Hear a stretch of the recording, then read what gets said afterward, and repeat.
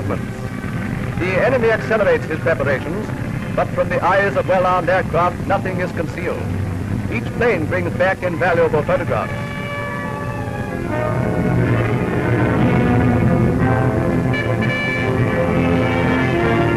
Intelligence officers piece the information together. An expert eye reads the significance of the pictures.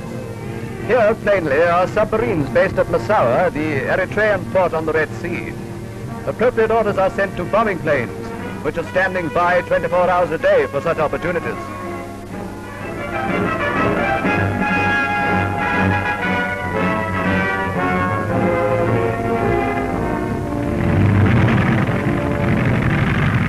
Off comes the sand cover from the carburetor air intake, and the camera at the far end of the drone gets the picture as 3 bombers roar over the sand.